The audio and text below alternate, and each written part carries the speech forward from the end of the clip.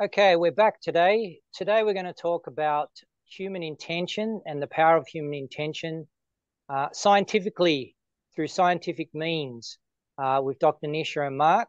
And we're going to explore this uh, thing about human intention and science, the Buddha relics, and just continue the discussion where we left off last time.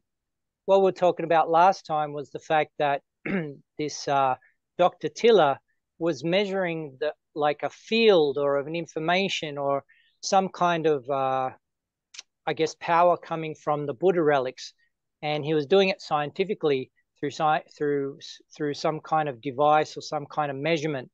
So we talked about that at length in the previous video. So today we're going to talk about some other things, and we'll start off with intention. So, Dr. Nisha. Thank you. Good to see you. Hi, Mark in New York City, and good morning to you, Bante, in Thailand. Well, the Buddha relics and Tiller's work really is the nexus between science and spirit. I mean, Tiller's work really explains the phenomena of the relics, which is so incredible because without his work, it was really a struggle for me to understand that, first of all, that consciousness survives. Well, first of all, physical death, okay? And that consciousness is encapsulated with very high Buddha masters in these objects we call ring cell that survive for a long, long time. Now, what was it, 3,000 years now? But what Tiller really did was this, and this work he did was at Stanford University. I want to give you a little background of Bill Tiller himself. Tiller was a mathematician, a physicist, and a material scientist. And he also, very unusually, was a rishi. A rishi is a Sanskrit word for a sage. And since I think the early 70s, he was meditating every day. Okay. This is really incredible for somebody of this stature to meditate and do his conventional science together. So he understood the subtle energies. He could feel them. He said Qigong and Tai Chi, when you do that, or yoga or meditation, you're really doing something on the acupuncture and chakra systems. Now, in medicine, we don't have those sorts of systems or dialogue, but for Tiller, he was very familiar that you have to understand energy. And for him, thermodynamics are the laws that helps us tie in coherence, entropy, and when you do in thermodynamics, the biggest factor is entropy or disorder. And when you introduce order, which you do with human intention, our consciousness gives order to something, then you get energy. It's a source of free energy. So when you reduce entropy, you gives free energy in a very big nutshell. And what Tiller did in his intention experiments was, can my intention actually impact a material thing out there without my touching it, without my addition of any chemicals? That's extraordinary because now he's touching on consciousness. Consciousness works by intention. That's the tool. You don't need brain MRI. You're really going to a very fundamental principle of what we call consciousness. And consciousness works by intention. And intention is a process of creation. You can write an equation, you can do a painting, you can do something that endures in physical reality. So he actually wrote an intention out. He wrote it out in a physics language that my intention will change material object, in this case, pH of water. Hydrogen ions will go up by a factor of 10 or reduced by a factor of 10. He was very specific. And then he's meditative. The next step was, you cannot hold an intention and hold an intention to change the pH of water because we don't know if the protocol would work. And this is where his genius comes in my view. We know that human intention can impact a physical object in a measurable way. It imprints it. That information of his intention written out and holding it in his consciousness, just very focused, would imprint in an object, in an electrical object. It was that object then that you switch on, and it is transmitting that information, coherent information, 24/7 to the target. That target is being measured by the pH meter. Okay, it was very fine information. This is not a litmus paper now. You're talking very fine 0.001 pH units. And he found initially there was a delay of several weeks. But as he kept reproducing this pH water experiments, it became faster. And it always went in line with his intention. And that's fascinating because remember, there's no contact between you, the intention holder, and the target. That's the first thing to say. Secondly, it seems that subtle energy information goes from this box, you might say, or object, imprinted object, to the target. So we can say that nature itself has other avenues of information transfer. It's not electromagnetic. It's not like a telephone wire or me touching something. Okay, it's not physical. It's not electromagnetic. So nature has other ways of transferring that information in a very coherent way to the target. And the target receives it and then has a measurable change. Now, when Tiller did this over and over again, not just with water, but he did it with human enzymes and then a living system fruit fly, again, changing the fruit fly living system life cycle in a measurable way. When he was doing this, he noticed something. When you do thermodynamic experiments, you have to understand the ambient conditions in the lab itself.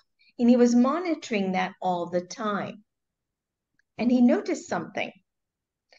He was measuring the ambient temperature, the water temperature, and he was noting very rhythmic cycles. Literally like this was not circadian rhythms, this was not air currents. He did all kinds of things. Is this air temperature? That is the air molecules themselves. And he put a fan. Actually, my air condition just kicked into gear here in California. And he did that. You can put a fan, you can do measurement of temperature morning, evening, all throughout in Arizona. He was in Arizona when he was doing some of these. It was not air currents. It was always rhythmic. You put a fan in the lab, still rhythmic. If it was air currents, when the fan is switched on, the paper would fly off just like that. The air current the rhythmic would disturb the measurement systems, but it didn't. So what were these things that were so rhythmic in the lab? And this is what is so fascinating. He realized human intention is just tickling, you might say, the physical vacuum, the empty space, because there's no air molecules there.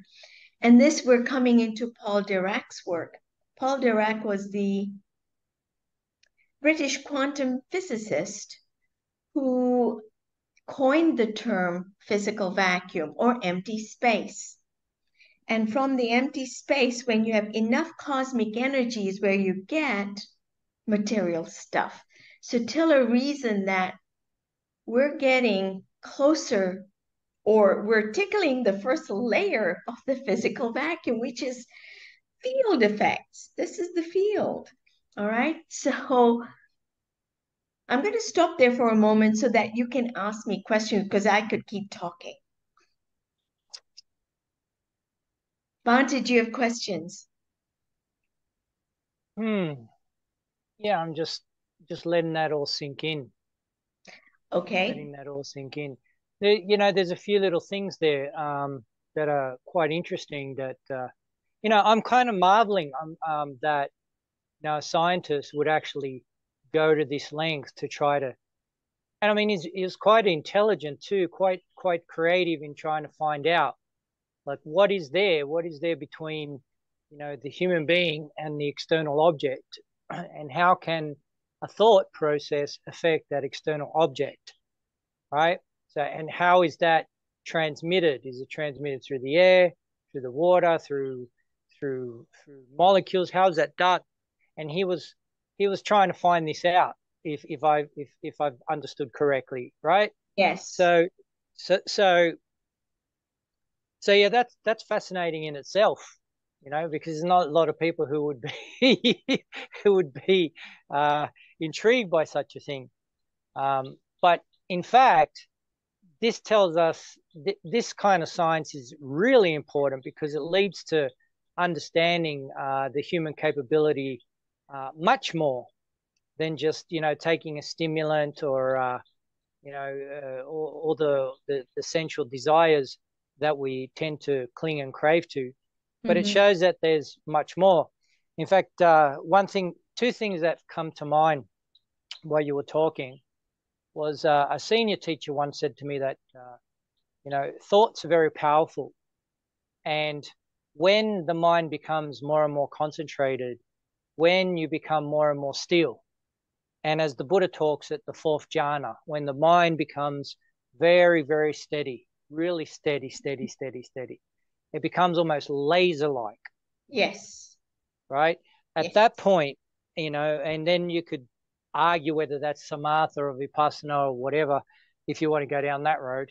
But let's just stick to this steady one-pointed mind. In other words, the chitta converges completely. It's no longer distracted. It's harnessing all its ability, capability, and power within itself. It's staying completely and utterly focused, Mm-hmm. right? At this point, right, there's no tools that can measure that kind of power. And this kind of science is going in that direction. It's touching on it, It's touching you on know? it. And now you bring up a point that's very important because I've mentioned that Tiller was a meditator. And when I began my meetings with him, I quickly realized that you do not call Tiller at 3 p.m. Between 3 p.m. and 4:30, he would be meditating. And this was a very consistent practice for years and years. So you are right, he was not a light bulb of a thought where you have a destructive interference as the light comes out. The light is there. Okay. He was laser. He was a laser. Okay. And laser is marvelous. It's coherent light, all in phase. And when he would imprint, this is another thing I just want to mention because I was with him in imprinting sessions where you hold an intention. He would say, we would go into silence for several minutes. You feel the space. You're just when you go into meditation, you close your eyes, you focus, and you go into your heart, and you just be in the chair. It was no fancy postures in the chair. And then he would ring out this intention. May the indwelling consciousness of the target, whatever he would specify, and then you hold that intention, thy will be done. Thy will be done. That means show me the truth in this statement. Show me the truth that this protocol is correct and true. And then you go into silence once again. And this is it, 30 minutes to 45 minutes. And it's a sense of completion. You feel a sense of completion of that imprinting process. Now, this device would be kept on a table where about 3 or 4 people were sitting around it, including Tiller. And when he was at Stanford doing this imprinting experiment, he was very clear about one thing. Every one of his graduate students pretty much were yogis. When I say yogis, they had to be meditators. And in fact, when I proposed that I would join his team, that he would teach me this science that he had discovered. He said, I will not take you on into my team unless you meditate. It wasn't even no funding. I wasn't bothered by that. But when he said, I want you to meditate, this was really striking to me. Okay. So he put that inner management first and central to his whole protocol and his teammates. And that's really important. Not only himself, but his wife, Jean Tiller, were meditators. And that's why I call him a rishi. He absolutely knew mathematics and knew the excellence of science, but he was also excellent internally. Okay, he could hold a single intention for 30 minutes. I would tell you that when a couple of the times I was with him, he turned to me at the end of the session and said, "You're not there. I can sense your agitation almost, Nisha drifts off and drifts back, and he could feel that. He could feel that. And actually had to then stop meditating with that team because I could disturb the field. The space was the clue. The physical vacuum does not have any stuff in it.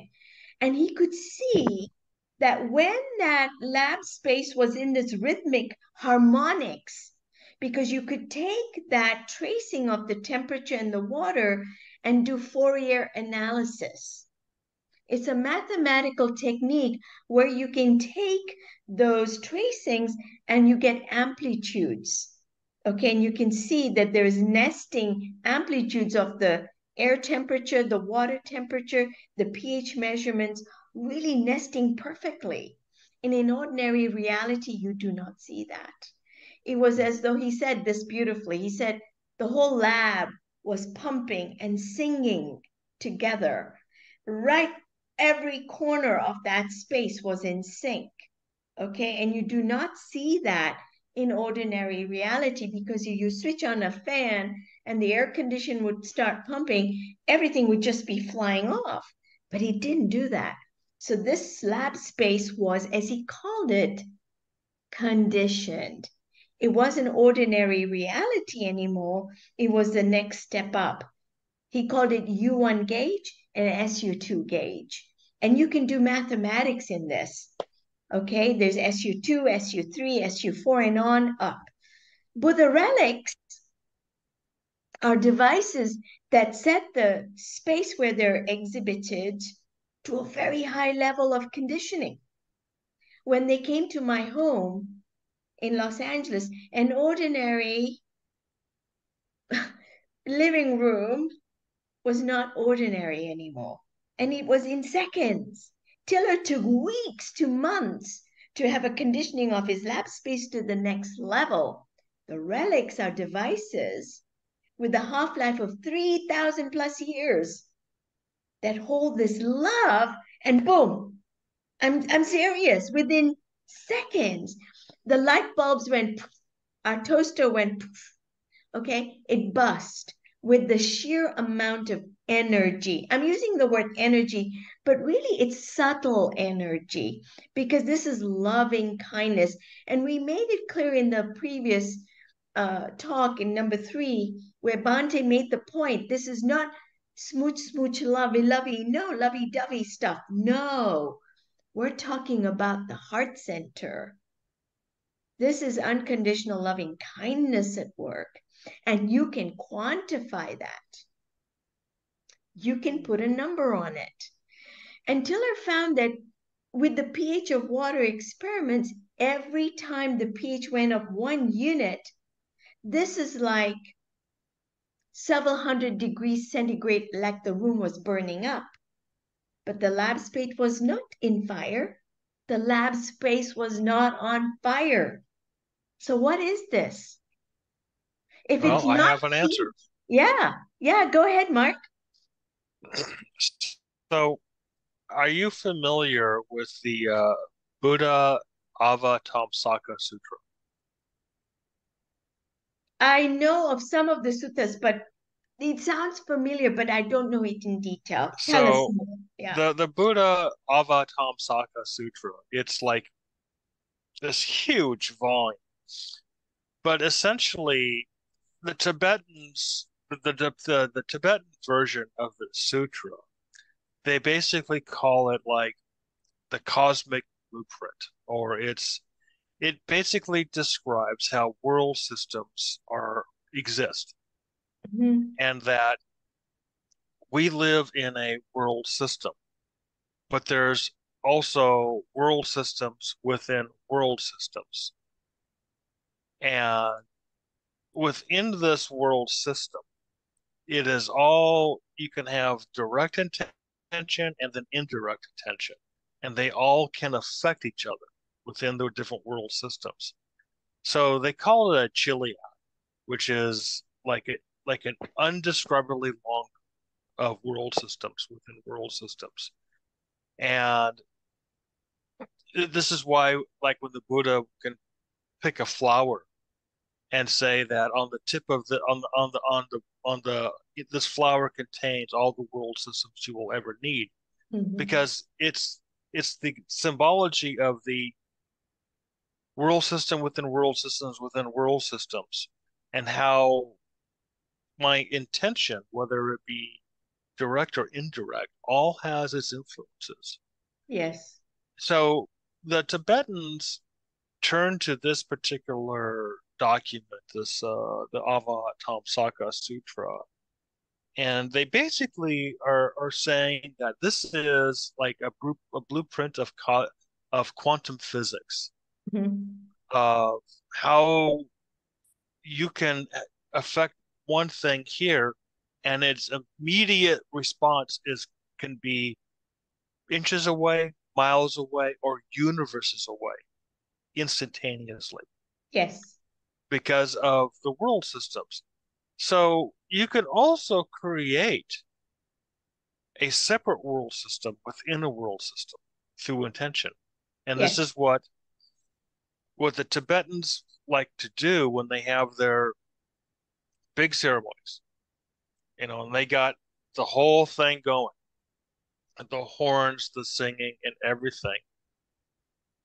You feel as if you are not in the world system that you lived in. You're in a different world system.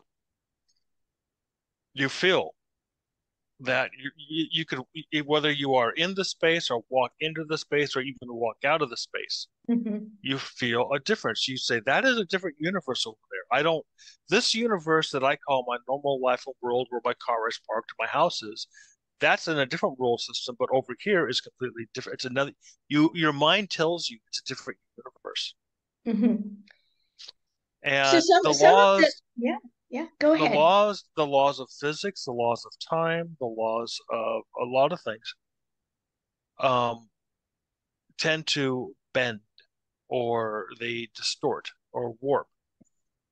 But this is what the Tibetans were talking about when, especially when they're talking about Tibetan sciences, is all based on this one document that I was telling you about, the Avatamsaka Sutra, that describes how these world systems come into being, how they're destroyed, and how they reemerge again, all through direct and indirect intentions. Mm-hmm. Mm-hmm. Yes. And so what I found with Tiller's work very fascinating is that there are realms in a lab. There's this reality and there's this reality, and there's more. You're right. But he could describe the conditioned space, which is just next to ordinary reality, and we can access that. This is the whole point to me, that we can create this conditioned spaces, bless you, Mark, in a clinic, in a hospital, in a healing space, a yoga studio. We have the capacity to create very good high healing spaces. I hope you're okay, Mark. But there's also one other thing, if I may say, about the physical vacuum. And you mentioned quantum physics. Quantum physics is the physics of the microscopic, the atom molecule, and then we have the cosmos. And you have, this cosmos and quantum theory. How do we reconcile the two?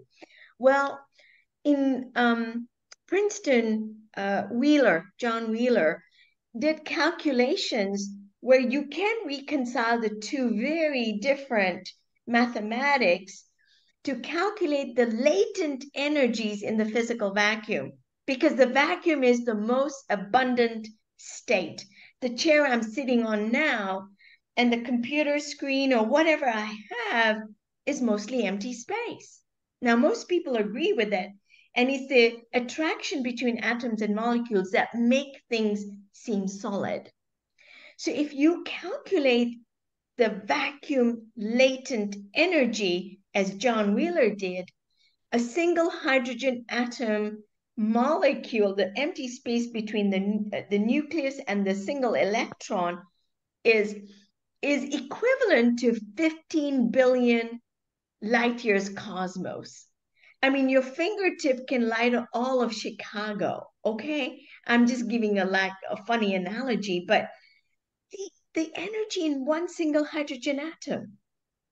I mean, just imagine, okay? So when these relics that are holding the conscious intention of Buddha is a very high field, that energy is, and we actually measured it, okay?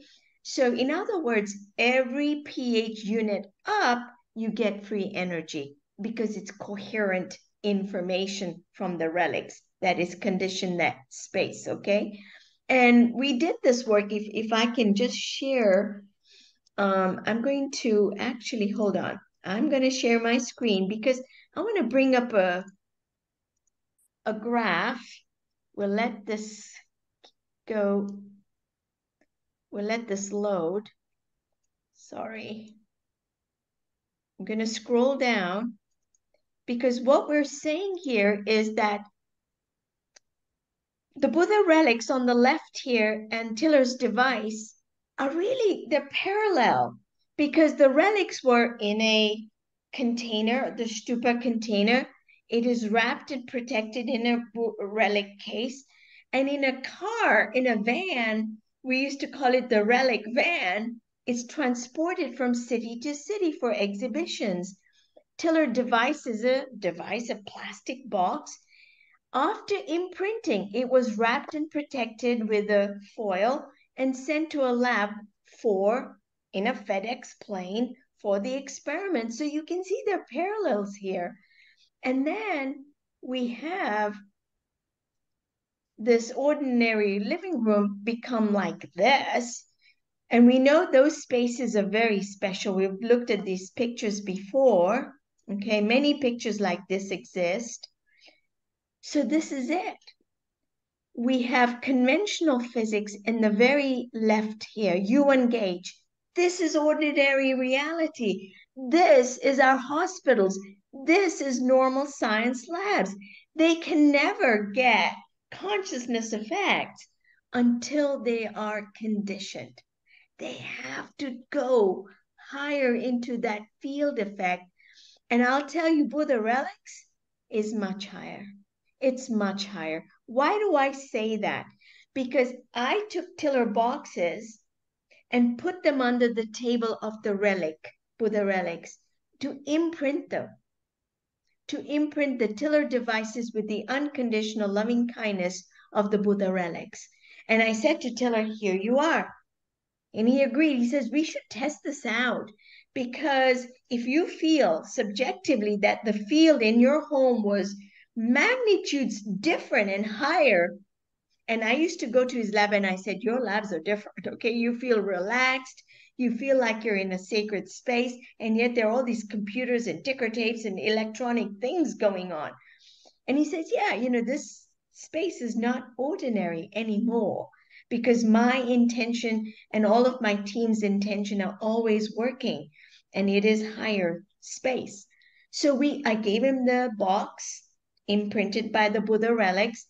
And guess what happened? We put next to a pH meter with the pH, and the idea is that the Buddha relic imprinted device would take that unconditioned space quickly up, okay, with the pH meter. We could calculate the thermodynamics of that space. And this is what happened. Nothing happened here, okay? Nothing happened. Literally for weeks. And he called me, Tiller. He says, Nisha, the protocol isn't working. And I was really disappointed. And I said, but I know what I felt in my home. And we know that your protocol works. So what's the matter here? And then it occurred to me that Tiller is Yuan Gage's ordinary.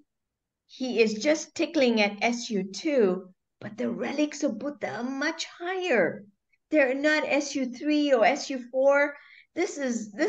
They're probably SU90. I'm just saying, we don't know. But we need to communicate that to the relic device, the imprinted box, to manifest its excess energy in a measurable way in the room that we were doing the experiment. And that's what Tiller wrote. Okay, he wrote this intention, and I'll read it out. We respectfully request this excess thermodynamic free energy aspect of loving kindness essence be made manifest in this space so we can experimentally measure its thermodynamic magnitude via the active pH sensors present in this space. Okay, so he respectfully requested the Buddha masters to manifest the pH meter to record. And look at what happened. This is when that request was made. We were having no effect before, and then it took off, literally like a rocket. This is over 2 weeks.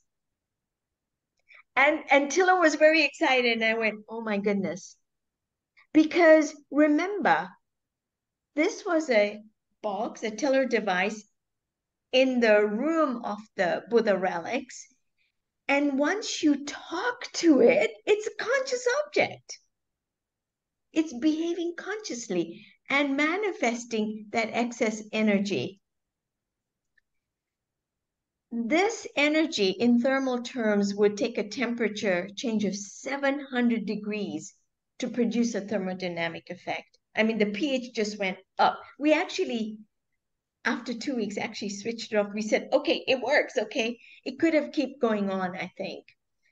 And the Buddha relic imprinted intention host device shows a robust physical space conditioning. That room, that experimental lab space that was unconditioned, we plugged it in. We had to wait. Nothing was happening. And once Tiller said, wait, can we respectfully manifest the excess thermodynamic energy in this space? And then it did. It's like the Buddha masters answered Tiller, okay? And so... Well, on that point, so people don't think we fly into, what's it called, into the abstract. The Buddha said many, many times that if one points the mind to something, one can achieve it. Like, for example, if one says, next life I want to be reborn in heaven, in this particular heaven, or in this life I want this particular thing. Now, we're talking about the Buddhist standard of focus. We're not talking about ordinary focus, because this gets confused all the time. Mm-hmm. We're talking about Buddhist standard of setting the mind to something. That means that when you set the mind to something, you really are not distracted and you're really staunch in that intention, right? And focus. So the Buddha talks about that a lot. The other thing that comes to mind is the 8 jhanas, because here we're talking about samadhi or concentration. And the 8 jhanas is not a Buddhist thing. Jhanas are not Buddhist. Jhanas are just jhanas, right?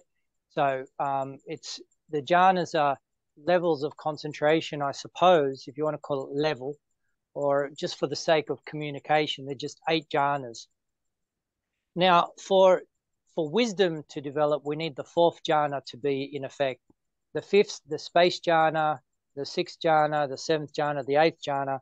We're talking about going really high into psychic abilities, to the point where you can talk to beings in heaven, you can fly, you can morph, you can disappear, you can go through mountains, as Buddha would say. Now, this sounds far-fetched in the scientific world, but you're starting to see that there is this possibility, because if the chitta becomes fully concentrated, fully steady, and focused, there's also finer and more subtle states of mind that are achieved later on in the higher, I wouldn't say higher, but in the sixth, seventh, eighth jhana, just to have structure of conversation. So in other words, if the body has the ability to disappear, to vanish, right, as the rishis and Buddhas and sages of past were able to do, and I believe there are many that can do it right now on this earth. Yes.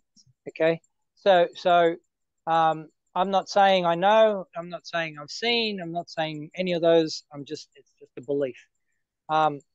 Simply because I understand that mind, when harnessed, can do many, many things. Now, one thing that's really interesting here is that once the mind has been released from the five aggregates, or released from ignorance, in other words, released from the cycle of the three worlds, the cycle of birth and death, the cycle of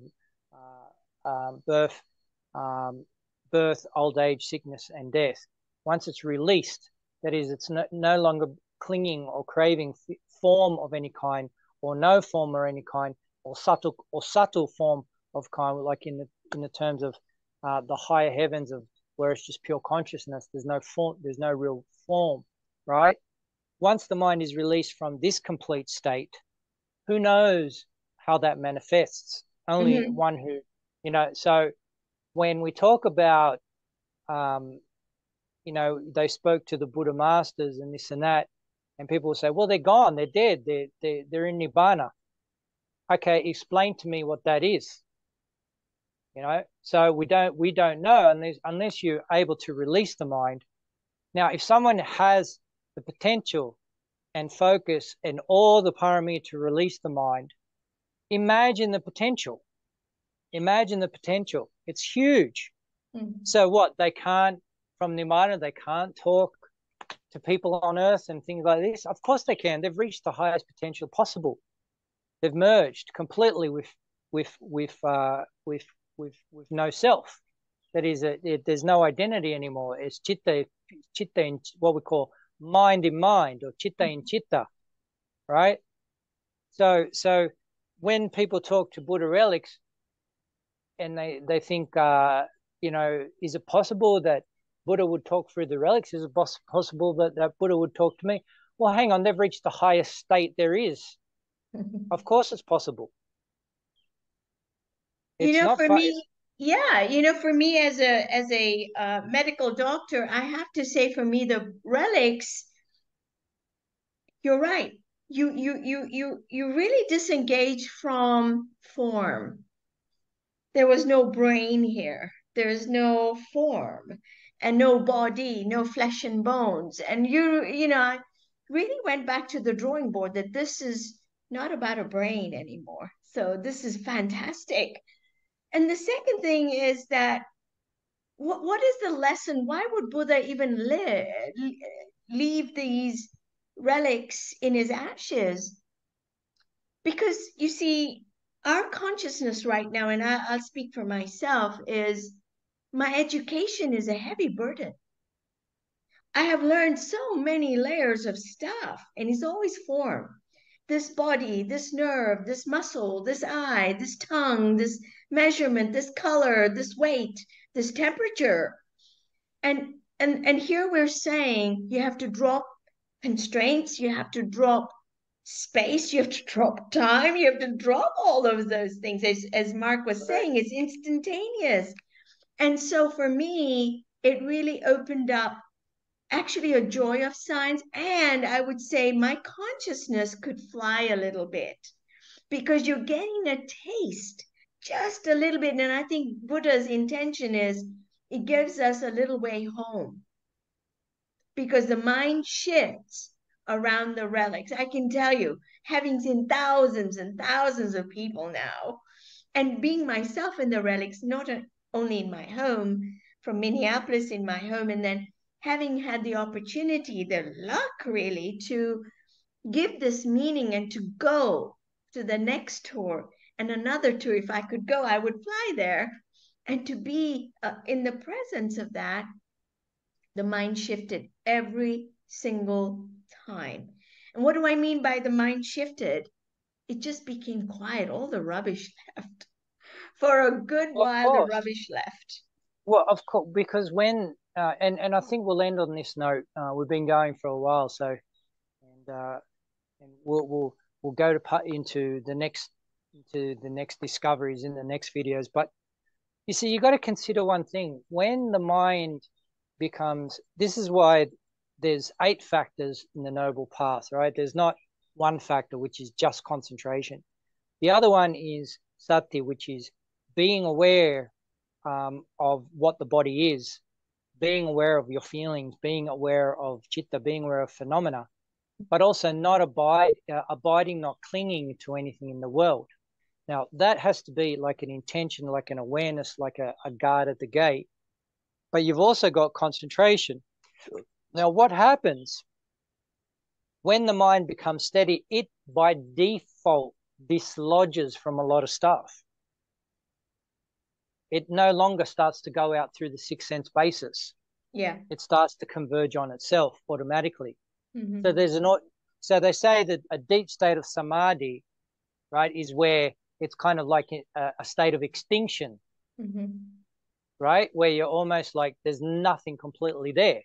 And so people make the conclusion, there's nothing. And the Buddha said, no, that's just the state. You need to develop more wisdom. You still haven't hit wisdom faculty yet. But yeah, people do go through this where they reach a state where in their concentration where it seems like there's just nothing. There's just nothing, because the mind becomes so focused, so stable, so steady that it completely cuts off everything just naturally. However, without wisdom, without sati, without awareness, the mind still can't, because it's still in a state of one-pointedness. It's still not, it has to change gears and go into analyzation, and has to change gears to go into wisdom faculty. So getting the mind steady is step 1. Then 2 is engaging into wisdom faculty, Mm-hmm. and getting the wisdom faculty to shine, which is beyond. So Right. on that note, I think we'll finish today's video. It's been about 40 minutes already. And thanks, Dr. Nisha, for joining me again. Thank you, Mark, for joining me again. I'm honored to be in both your presence and to have this time with you. And I hope that the viewer gets a lot of what we're trying to do here. We're trying to discuss a lot of difficult things.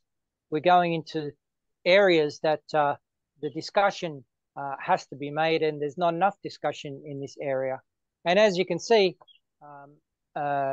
like what Dr. Tiller did, very few people in the world even know that such a doctor existed and tried such a thing. And very few people in the world even know about Buddhism, about the Noble Eightfold Path, and also the Buddha relics. So this is what we're talking about right now. All right, thanks again, and we'll see you on the next one. Yeah. Take good care. Thank you.